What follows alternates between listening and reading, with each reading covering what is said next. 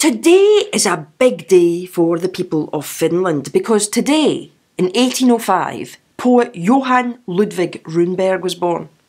Never heard of him? Well, you're obviously not Scandinavian because he's like the Shakespeare of Finland and he wrote in Swedish. Now, the other thing you should know about him is that he had a cake named after him. There, that got you interested, eh? Runeberg's tort is a Finnish pastry flavoured with almonds and rum, with a bit of raspberry jam and a sugar ring. You can never go wrong with a sugar ring. Apparently Runeberg enjoyed the tort with a Swedish liqueur for his breakfast. Now I don't know much about this Runeberg really, but I do know that we could never ever go out drinking together. Supposedly it was his wife's recipe, you know, the tort. By tort I mean cake. Right, the tort, I don't mean his wife was a tort. His wife was a perfectly nice woman. Although she was his cousin, I think, which is a bit weird.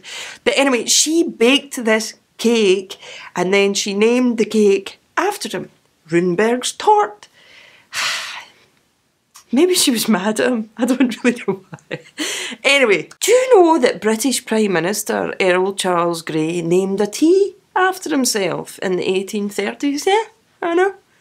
Supposedly someone gave him a gift of tea leaves flavoured with oils and he liked it so much he named it after himself. You see, you can do that sort of thing when you're an earl. You go, oh, I do like your gift. I'm going to name it after myself. I'm kind of jealous of people who have food named after them, you know. So Earl sandwich, he's the sandwich. There's Pavlova. Calm down, everybody. Australia, New Zealand. I'm not saying anything about you. I'm just saying Pavlova's named after a dancer, Pavlova. Sheesh. Peach Melba is named after the singer Dame Nellie Melba. I've never heard of her either.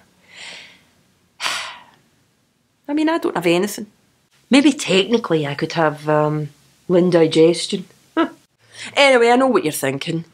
Tell us, what are the origins of the British dish of spotted dick?